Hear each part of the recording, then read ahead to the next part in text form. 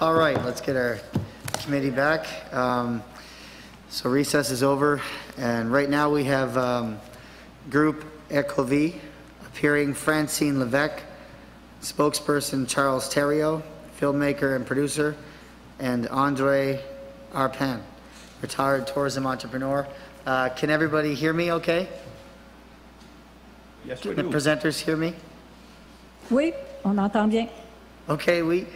Merci. Okay, so you'll have, Group EcoVie will have 20 minutes for the presentation, and when 15 minutes is up, I'll put up my hand and you'll see you have 5 minutes left. If nobody sees my hand, I might say it in the microphone, but not to disturb your line of thinking. I need to let you know when you have 5 minutes left. When the 20 minutes is all expired, there'll be 40 minutes of questioning, 10 minutes from each political party, starting with the official opposition. And before you leave, I'll give you a minute to say goodbye too. But for right now, we've got a 20-minute presentation from Group EcoVie. Thank you for being here. The floor is yours. Bonjour. Hello. Mr. Charles Theriault is not able to be here, so I have Andre Arpin with me, who will join me for questions. Hello, ladies and gentlemen, members and minister. Thank you for giving the floor to EcoVie, who represents the voice of people who live in rural regions. I'm Francine Levesque. I am the spokesperson for EcoVie Group. Our presentation is called Protect the Diversity of Our Forests.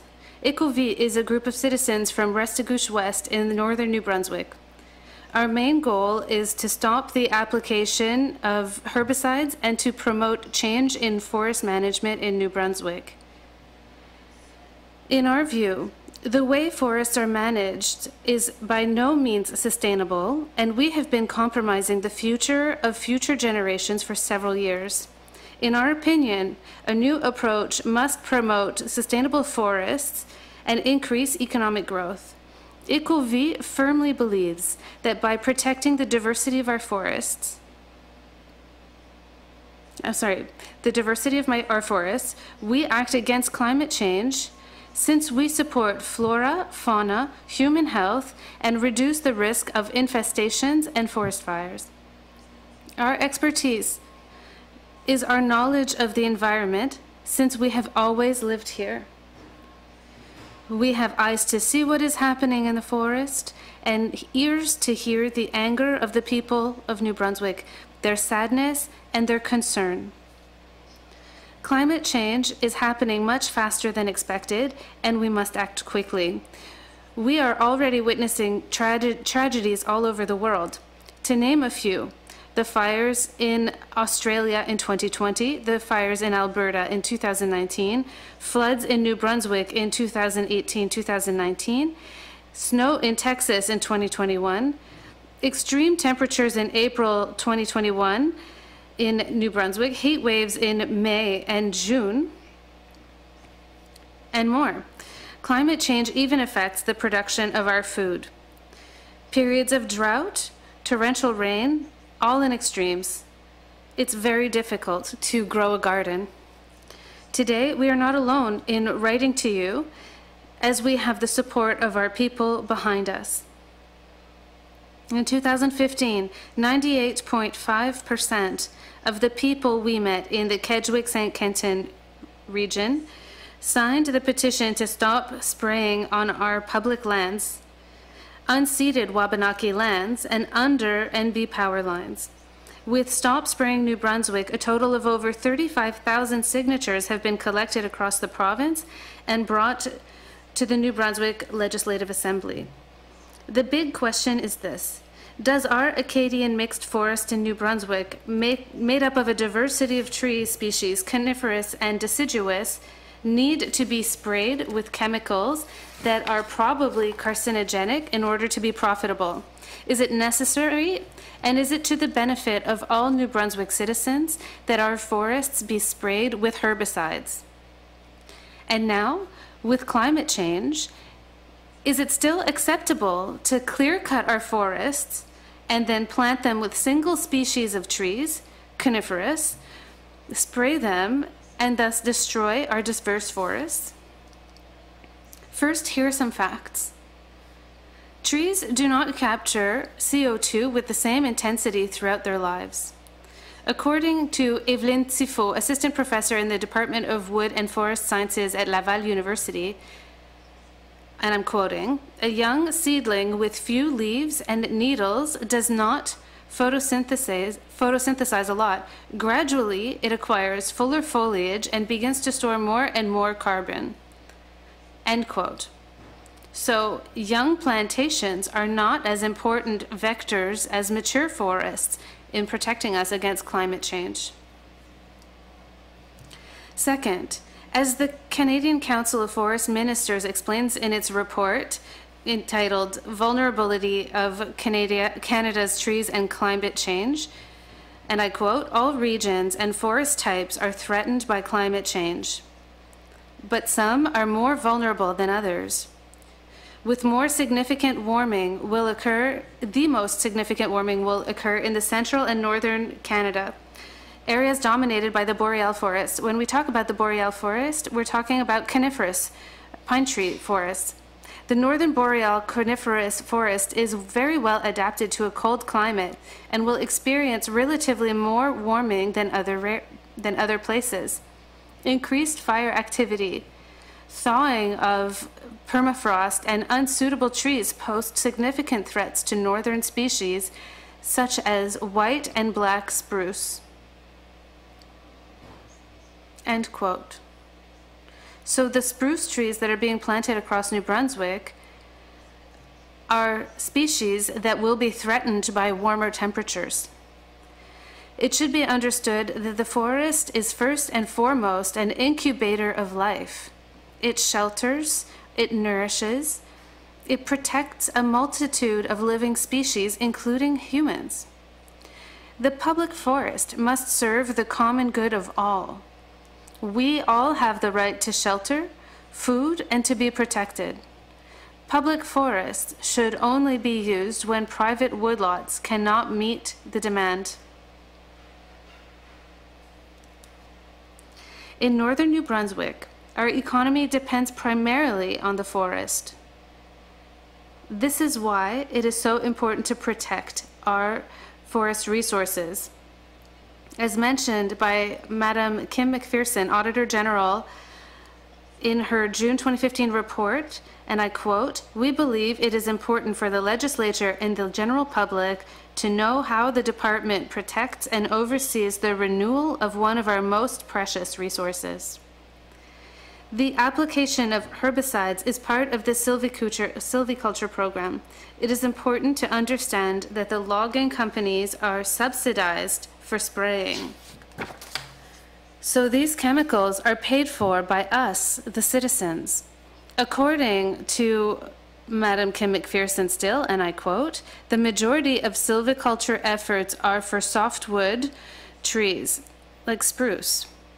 In addition to harming forest biodiversity, this practice could result in the exclusion of other potential forest users whose activities require other types of wood, like hardwood."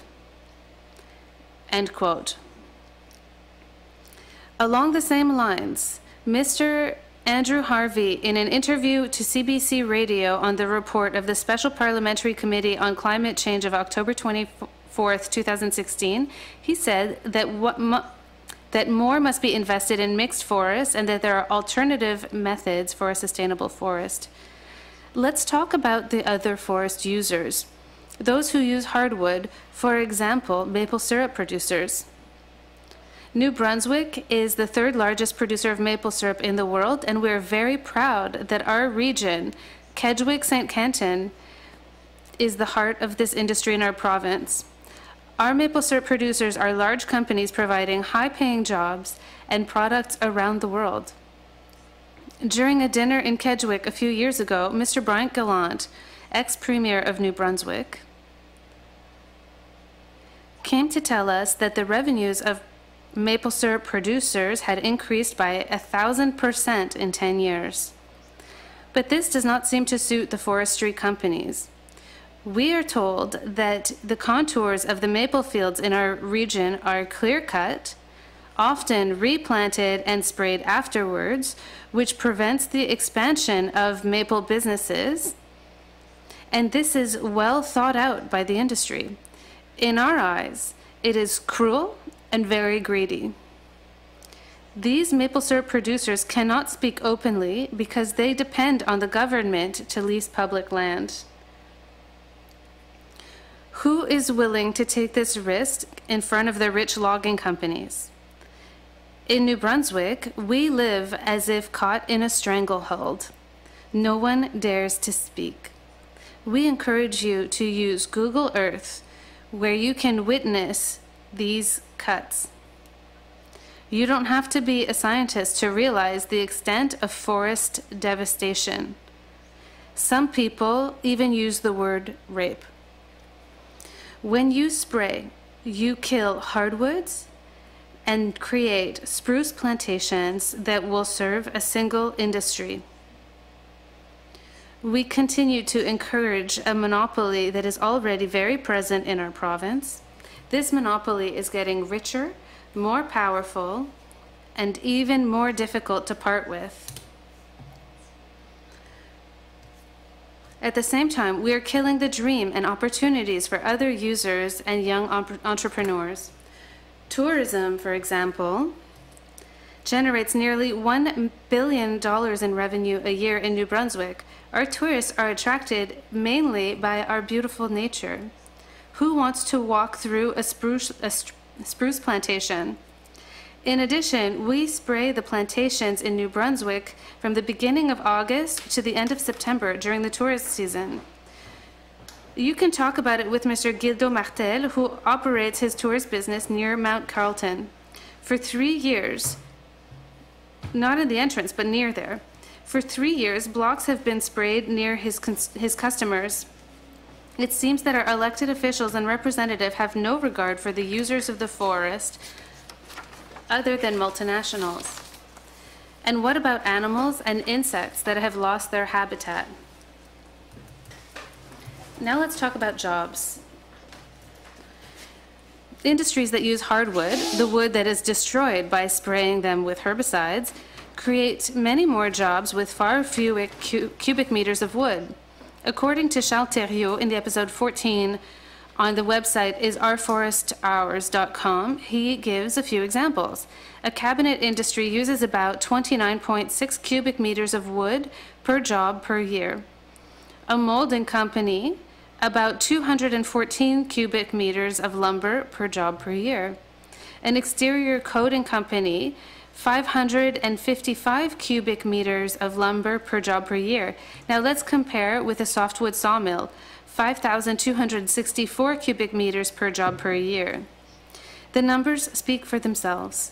To use our forest in a sustainable way, the government must regain control of the management of forests, which was handed over to the industry in 1982.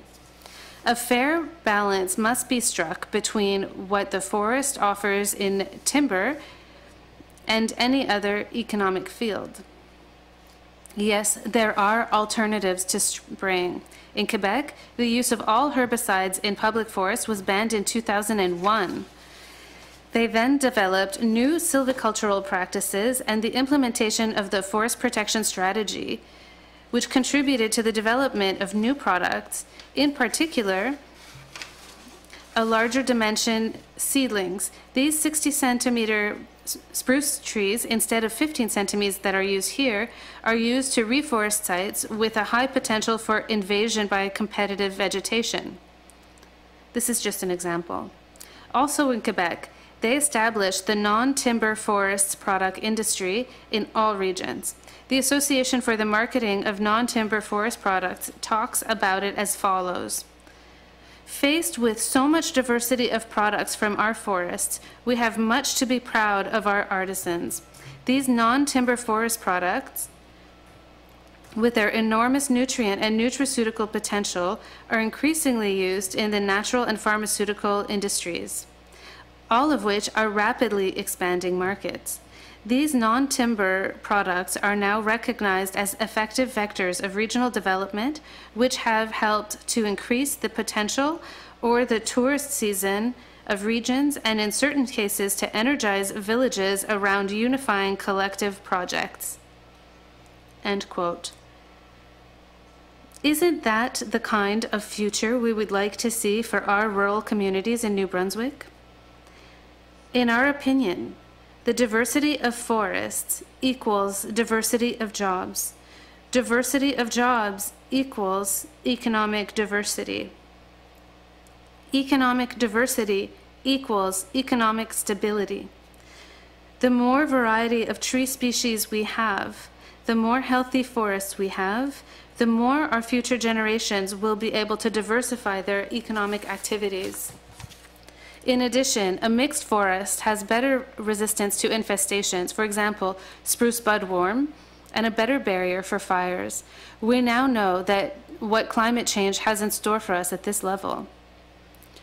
So why kill the diversity of our forests by spraying them with herbicides? The first action to take immediately is to stop subsidizing herbicides in the forest. We refuse to pay for our own poison. You have to understand that the status quo is no longer a solution. You have to adapt and make the necessary changes to save what little is left before it is too late, and it is you alone, dear members of Parliament and ministers, that this responsibility lies with. At this point, we would like to remind the Liberal MPs who sit on this committee of the commitment that was made by their former leader, Kevin Vickers, and I quote, "The Liberal Party will eliminate the spraying of glyphosate on Crown land in a period of 4 years." End quote. Before closing, I strongly encourage you to do the following reading and listening to further your knowledge on the subject. Whitewash: The Story of a Weed Killer, Cancer and the Corruption of Science. And for francophones, Le Roundup, Face à ces jus de Marie-Monique Jobin. And I encourage you to listen to the episode of Enquête that was recorded in New Brunswick, dated November 21st, 2019. It's called La Forêt Désenchantée, The Disenchanted Forest in English. It was translated and produced by Isabelle Rocher and Marie-Maude Denis. Thank you for taking into consideration the voice of your people, the ones who voted for you. Since we still seem to have a couple of minutes, I believe, I would like to add certain points after having heard the presentations from this morning. First of all, it is more appropriate to talk about herbicides than glyphosate. It is too easy for the industry to change herbicides or to change the name, and we'll find ourselves back to square one. Second, during a conference with Dr. Thierry Grain, I think he sent you an email, he said, more we use herbicides in forestry and agriculture, more we increase the acceptable dose. We heard about this 0.2 milligrams per kilogram maximal dose this morning. So more we increase the use of herbicides, the higher the acceptable daily dose is increased. You also have to understand that humans absorb glyphosate in small quantities over a long period. So we can't just think about today. It's not like eating glyphosate and then it's going to be gone in a week. We eat it every day because it's in forestry and in our food. In April 2015, the PMRA decided to continue recording products containing glyphosate in a letter that was sent by a group of citizens called EcoJustice, Wilderness Committee, and Canadian Physicians for the Environment, Équiterre, David Suzuki. All of these people got together to write a letter. It was intended for Health Canada, and the message was there were 118 studies that were used by the regulatory agency to assess the risks. Only 7 of those studies were published, so they were not peer-reviewed. And a single of these 7 studies, including cancer researchers, considered that it was reliable. This could be found online.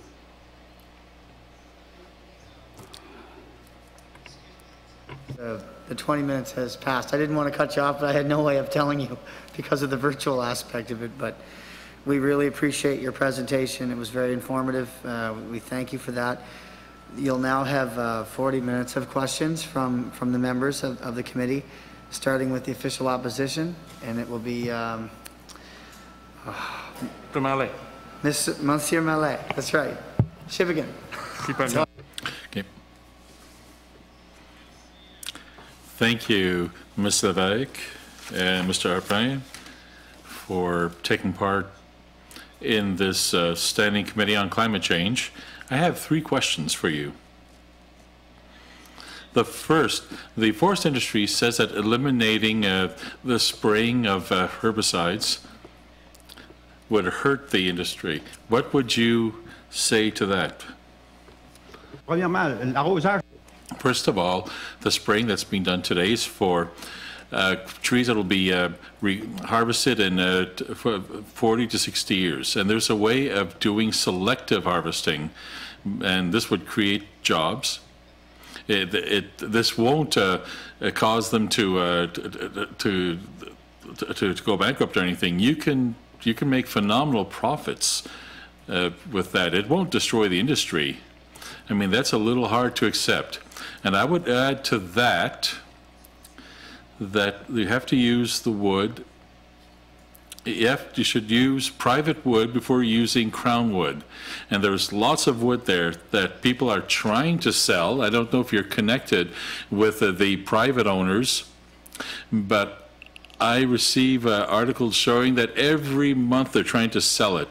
And if we're not talking about stopping it, we're talking about, we want selective cutting with a natural regeneration, and we have no problem with that. Thank you.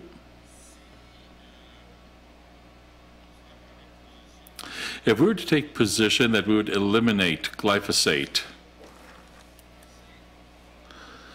do you think there are alternatives when it comes to herbicides besides glyphosate that could do the same work?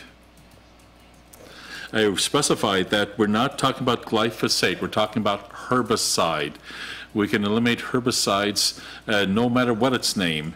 It's something that has to be understood is that when we talk about glyphosate, it's an element of Roundup. The Roundup is the product itself, and in Roundup, there's glyphosate, but there are other products as well. And these things stick to the plants. And scientific studies do not look at Roundup completely. They just look at glyphosate. It's sort of like it's sort of like baking soda. I mean, if you don't put the baking soda into the vinegar, there won't be any reaction. We'll put it into the vinegar and it'll react. And the arguments are probably about just the glyphosate instead of the full product. So we want all the herbicides gone. Thank you. And do you have any knowledge, direct knowledge, of the negative impacts of spraying in New Brunswick or in other jurisdictions? When it comes to maple trees, I mean, they won't talk about this publicly because they're afraid of the repercussions from industry and others. But when they work around a maple plantation, it has an effect. I mean, there's a volume of exposure, and there are dominating winds that bring the they bring the product into the maple trees, and there's always some that are lost for this reason. And that's unfortunate because we're trying to develop the industry, and we have a dominating industry, and there's no consideration given to the other users. So we can say that that is a direct impact on forest management and for our businesses. Thank you. I will now pass the microphone to my colleague Francine Levesque. Hello, Francine Levesque and Mr. Alpin. I am pleased to say hello this afternoon. A few questions. You have EcoVie. Can you tell us about that group? How many members do you have, and what are your main objectives? Okay, the group has existed since March 2015, and it's funny because for years that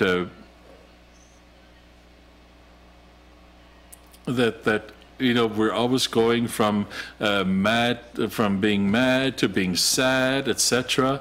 But we have perhaps 12 people, and we're getting older, and that's where we start to meet, because on March 8th, and I think it was on the 21st March, that the product had been declared possibly cancerous. And so we started a petition in Kedgwick, and we had the support of a clear majority of people.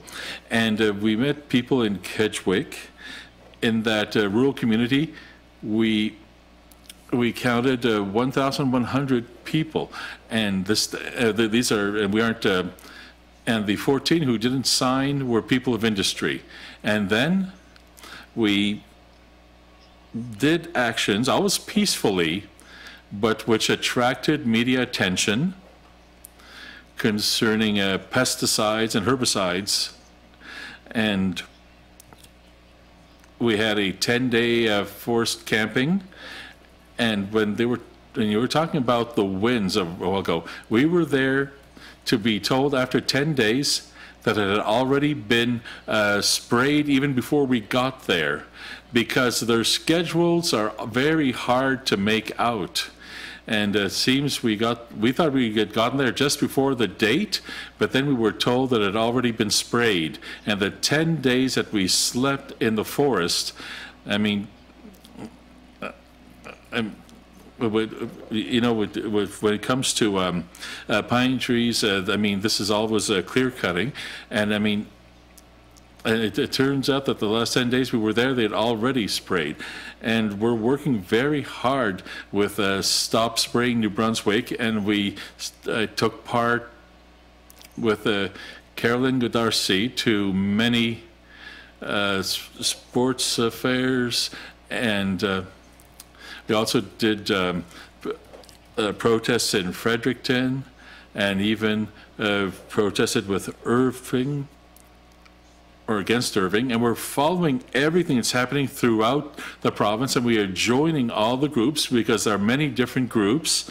Last year, this was on the Nipsquit River, and then we were at Mount Carlton, and then we went in the Bathurst area, and the people, I mean, they're supporting each other, and we're always there. We're following this closely because it's important to us.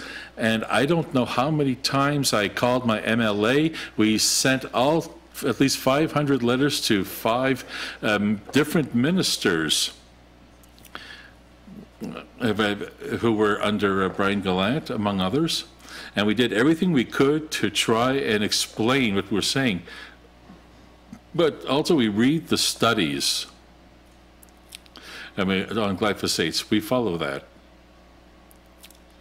And we understand that there's a problem with glyphosate. But as a group, do you have a position on spraying or the use of glyphosate in agriculture? We do not touch that field. I mean, we wouldn't want it to happen with, we'd like it to stop with agriculture as well, but we know there will have to be some adaptation, but there are more and more organic farms, but we aren't touching that ourselves because we know that we will be attacking something that's rather big.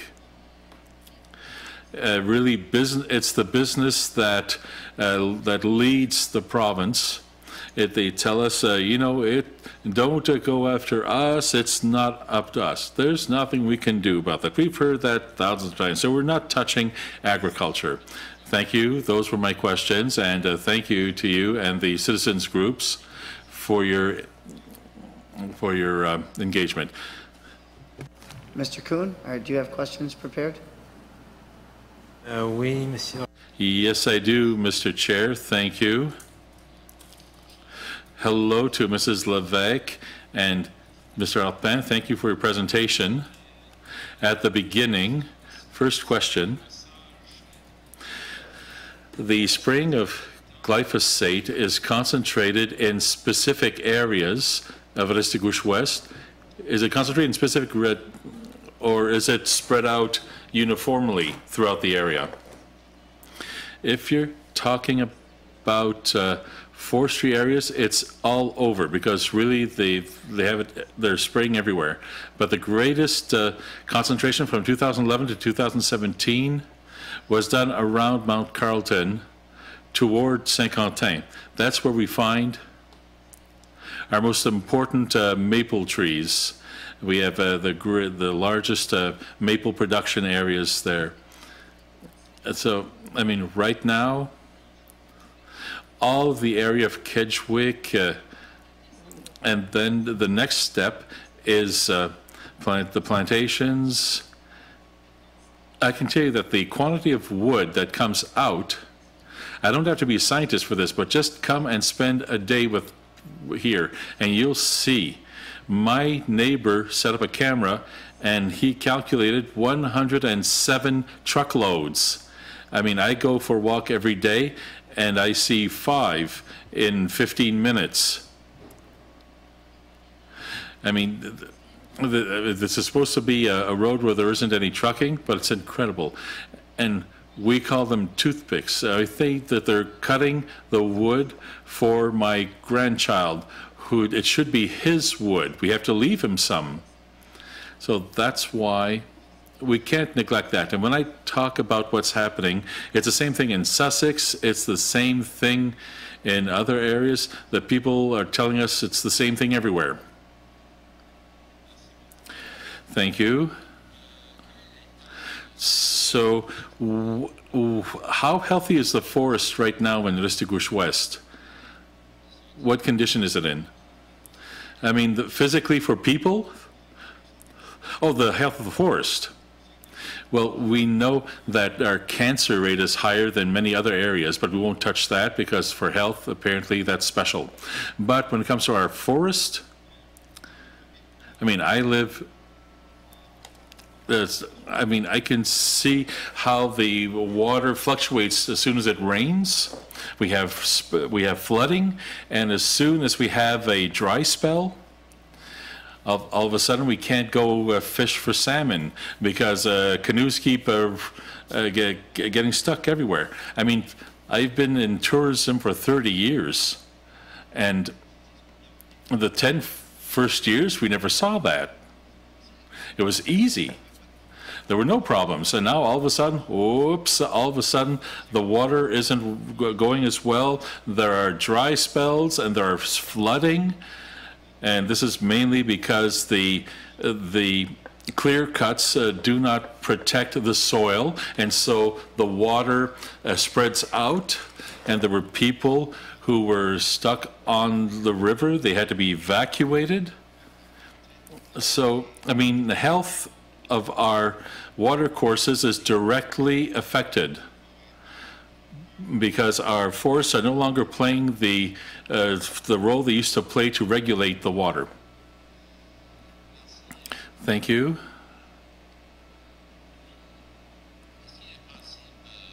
Would it be possible to have a role for people in order to set up the goals for forestry management in your area? Well, last week it was the first meeting of our new village council. We went there, and 7 of our members were there. And I'm still the spokesperson, so I read a text that we would like to form this, that since we're a rural community, we were able to put pressure so that the LSDs join Kedgwick. And now we are a rural community, so why don't we have the right, why can't we have our say in the way our territory, our forestry territory is managed? Doesn't mean we're going to stop all cutting, but it would mean that we could have our say as to how it's done. It could be selective cutting. We could have natural regeneration. We could have protected zones. That's what I think. Because we know that with climate change, we're going to have hard times pretty soon. Will the provincial and federal governments, will they be there for us? I don't think so. Because they're going to have a whole lot of other issues to deal with. So it will be our municipal government that will have to take care of our needs and work with us. So if we can protect that today, it's incredible. Over the past week, the things that we didn't have, that didn't happen before, we are below a great big hill, so normally there wouldn't be any wind that we have like we have now. I mean, since the beginning of spring and summer, I mean, it's incredible, the wind. It won't stop. And so if we want to protect that now, that part, I mean, it's not the full forest because we know it's a provincial jurisdiction, but in local governance, and we were putting pressure when it comes to the green book and green paper and all this. And if we can get the support of your government, because, I mean, you have to have trust in our people. The industry is one, but who is working the machines? Who is doing all the work? I mean, it's our people, so it doesn't mean we can't do it. We can do it, but we want it done differently. And I understand that the industry always did it the same way before, and that's how they made their money. And we don't blame them for that, but we want our money to stay here so that each of the members of our community have his or her share.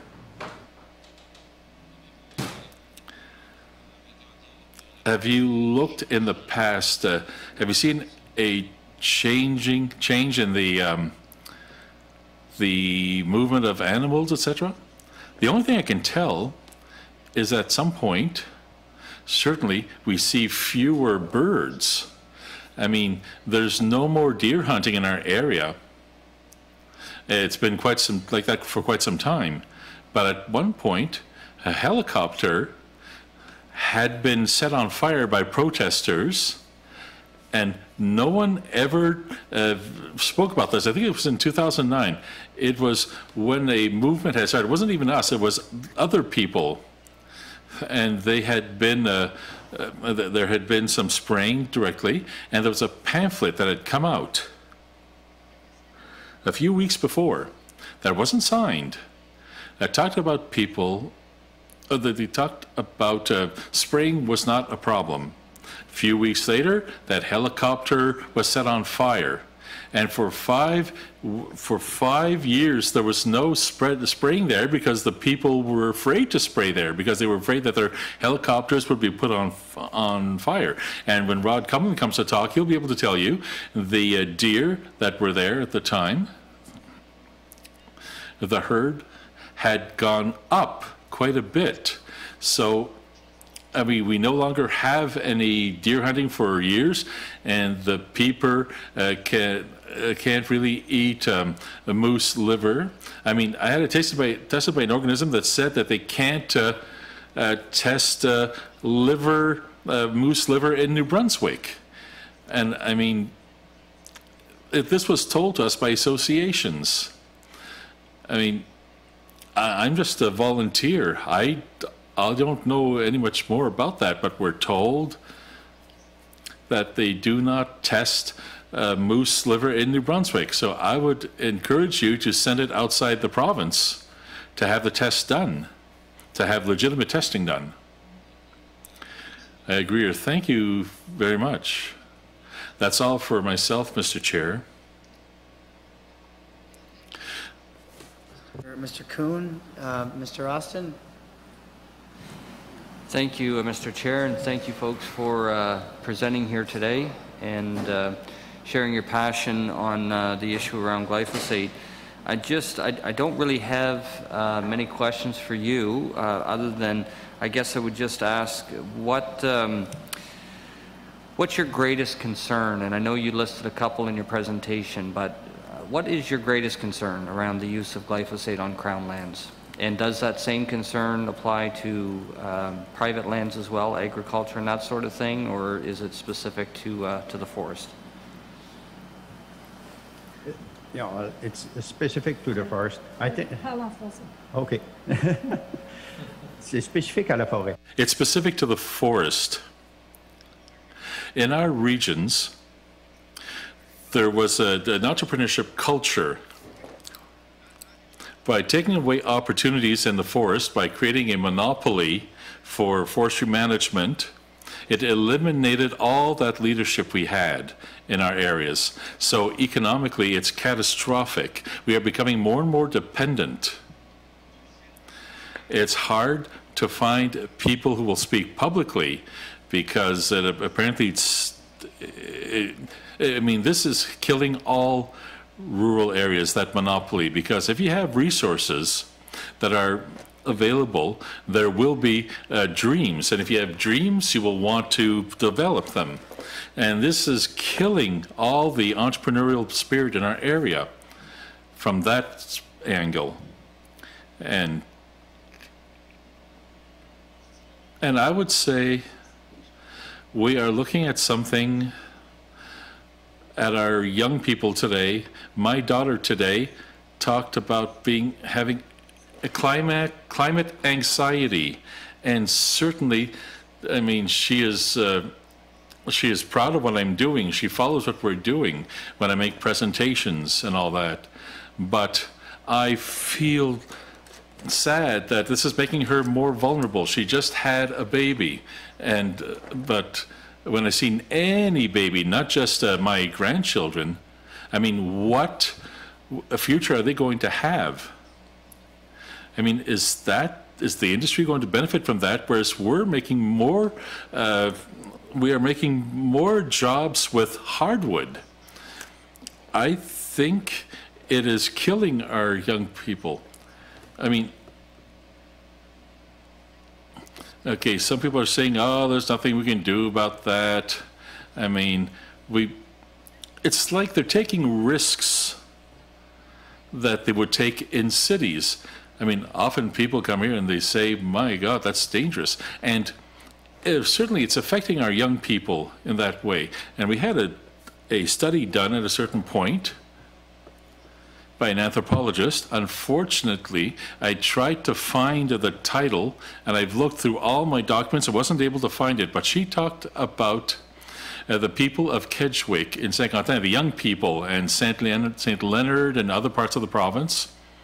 And she mentioned that there's a problem with young people, that there's no control, that since we are already being dominated by the industry, we may as well destroy everything ourselves. Why not? That seems to be the adage. Again, I don't have any further questions, but I do want to thank you, Mr. and Mrs. Levesque, for your presentation and your passion on this topic, and I'll leave it at that. Merci beaucoup. Thank you very much. Thank you, Mr. Austin. Minister Holland, go ahead.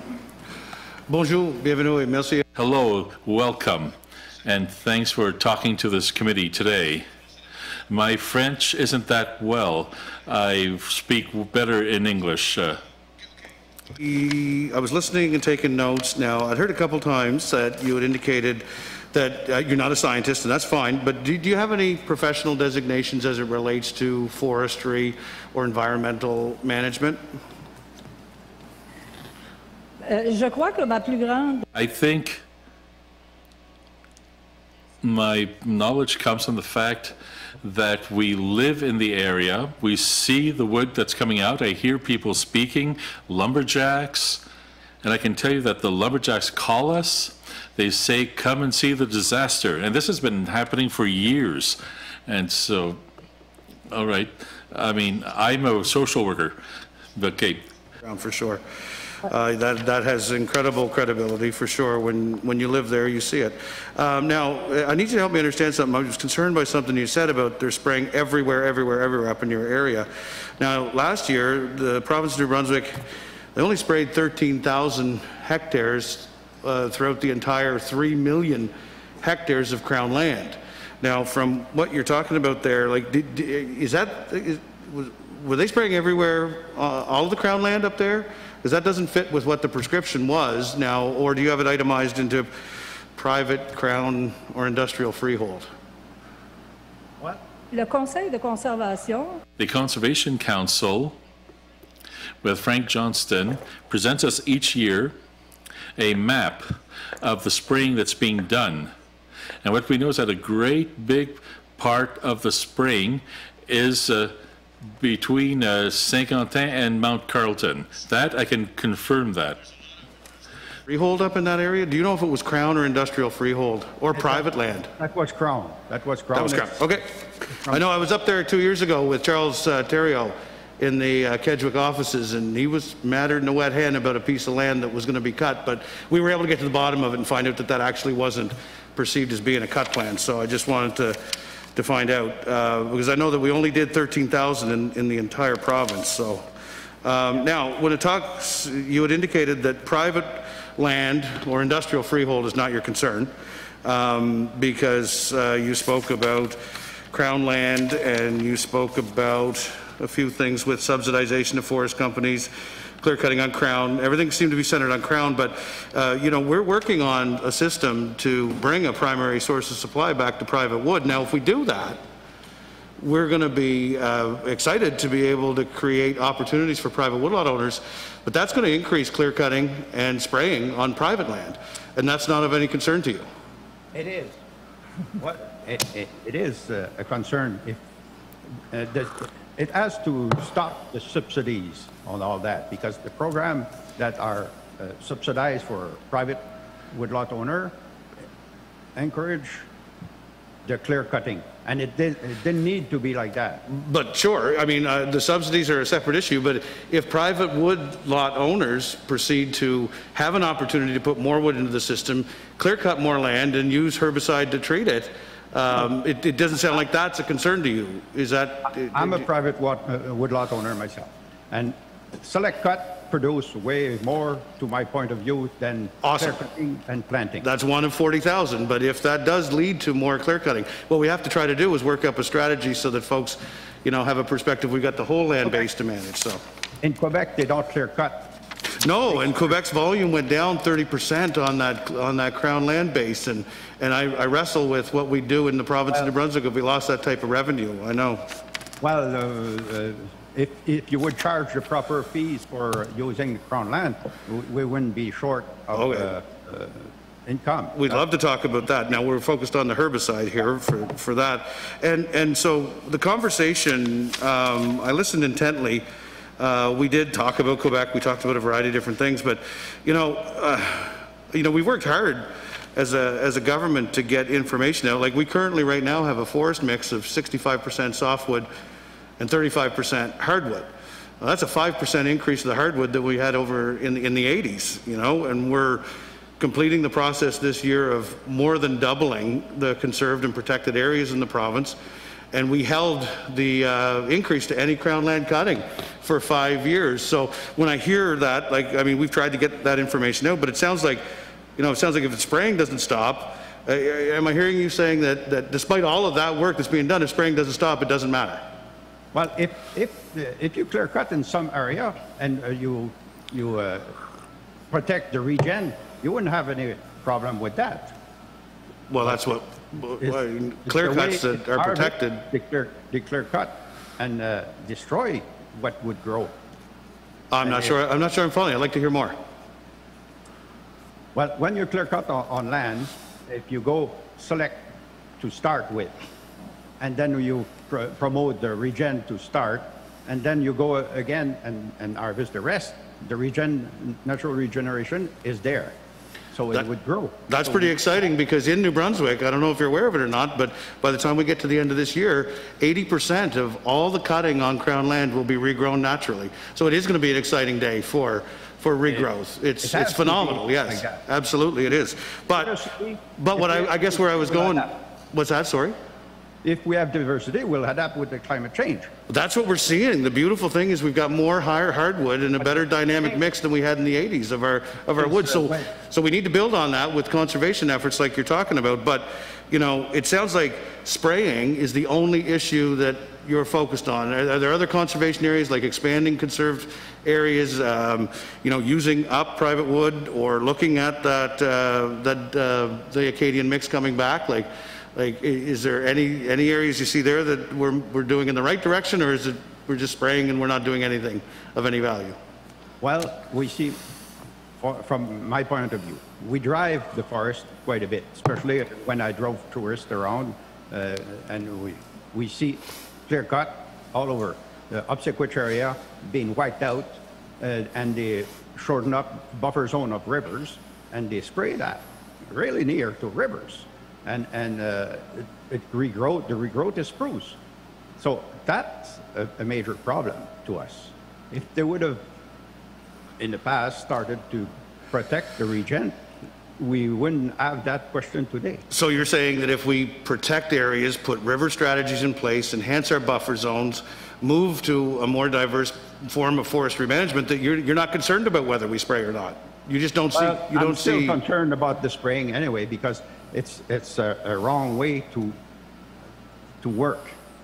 You have to adapt to the future, and if you take area that you just want spruce, only spruce to grow, because of spraying, that's what happened. I got the woodlot that has been spread, and it's plantation, and it's dead under the plantation. Yeah, we got to be careful for sure. That's why it's encouraging to see that we're seeing hardwood on the increase in the province of New Brunswick over the last 40 years. To my point of view, when I fly around or I drive people in the forest, the clear cut is way too big, and it has a direct impact to rivers, because it doesn't absorb, and there's no moss under the trees to hold water, so it just slides quick to the river. But help me understand and go back there, because we've got 3 million hectares of Crown land, and there's only 420,000 hectares in plantation. So, I mean, you must be talking about the footprint of industrial freehold and private as well, because I can't get there on the math. Of course, because it has an impact to our habitat. Oh, okay.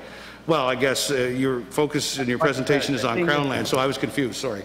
The thing is that, from my point of view, you don't have that kind of impact as a government on freehold, because it's not the No, but if you're flying over freehold and you're complaining about it being a clear cut, I mean, that's outside of the realm of control of government. So I'm just trying to figure out which area you want us to target. So I appreciate you clarifying, and I'm good. I've got everything. All right with it? Yeah, thank you. Okay, thank you, Minister Holland.